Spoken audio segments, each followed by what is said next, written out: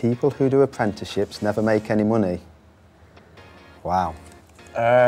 People who do apprenticeships don't make any money. I would say that's... At Rolls-Royce you can make a lot of Rolls-Royce you money. can make quite a lot of money. I can afford to pay for like new clothes, new shoes. My friends are always borrowing money off me, so yeah.